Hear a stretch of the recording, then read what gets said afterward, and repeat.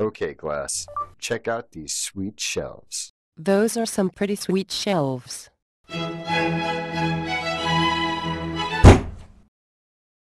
Alright, so Google Glass's Explorer program is clearly wrapping up because they're letting ordinary jerks like me wear them now. Don't get me wrong, it's still more expensive than any computer I've ever owned, and most normal people aren't going to spend that kind of money on something that's still in beta and has only 8 useful apps. But I didn't buy Google Glass because the commercials convinced me that it was going to change my life. I knew it was going to need a lot of work before it was truly a disruptive technology, and I knew that I wasn't getting Jarvis or the computer from the Starship Enterprise. But I bought it anyways. For me, this is a souvenir of a Google Kickstarter for something that Google Glass is only a figurehead for, something that I really wanted to support. In 1958, mathematician and grandfather of computer science John von Neumann suggested that technological development was going to continue to accelerate to a certain point, beyond which we would be totally incapable of conceiving what human life would be like, a sort of 88 miles per hour of technological history. This unconceivable future point has been dubbed the technological singularity. A lot of people like me get really excited about the possibilities of that, often with an almost religious fervor because, you know, we really like Star Trek. One of the predictions of this unpredictable event is that humans will somehow become one with machines. I am Locutus of Google. Resistance is futile. It's kind of an arbitrary distinction as it is. I mean, humans already have prosthetic limbs, and I feel naked without my cell phone, and you probably can't remember a phone number that you learned past 2003, but just because there's a difference in degrees doesn't mean that it doesn't matter. There are a few ways that humans and machines have been growing closer already, but Google Glass might be a platform for a certain version of the union between them that's called augmented reality, something that I'm really excited about.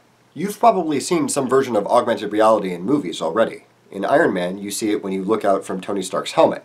In Terminator, you see it when you look out through the Terminator's eyes. The little floating text things in Sherlock are also a great example.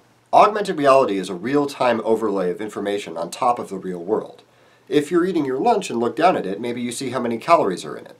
If you're working on your car, maybe the bolts that you need to remove are highlighted. The reason that I'm excited about augmented reality is that it would make the distinction between the information that you can remember and the information that you can access obsolete. And although it's partially because I can't remember what day of the week it is, it also has massive implications for the sorts of things that human beings ought to learn. Google Glass is designed to be a sort of floating window to the network of information that we've attached ourselves to. And it does a lot of stuff that's very close to augmented reality as it is.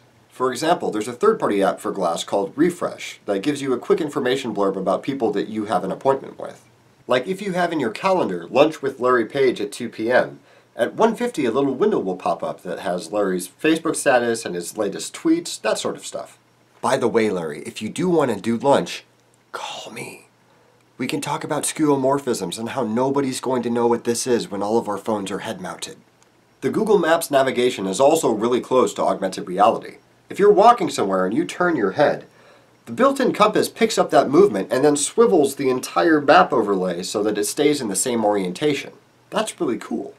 Now, there's no reason that you couldn't do these things on the smartphone instead, but they do make a lot more sense on this thing, especially in the context of augmented reality. And the physical shape that technology takes, whether it's a keyboard, a trackpoint mouse, or a touchscreen, really defines how the software that's written for that technology evolves. Like playing Angry Birds on a keyboard is technically possible, but you'd have to find some very bored programmers and give them a lot of beer in order to make that happen, and people would still prefer to play it on their touchscreens. And think of how you'd be watching YouTube right now if this whole mouse thing hadn't taken off. The bottom line is that right now, Google Glass isn't much more than a smart Bluetooth headset with a heads-up display and a camera. It doesn't do anything that you can't do with a smartphone already, and the battery life isn't great, and sometimes the user interface can be a little bit awkward. But the physical shape of this technology might be just what we need to make augmented reality, reality. The chance of making that happen is worth the investment for me. And I'm a little bit of a Google fanboy, so I'm happy to see them taking a crack at it.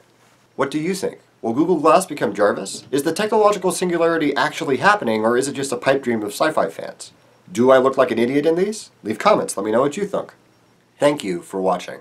Don't forget to blah blah subscribe blah share, and I'll see you next week.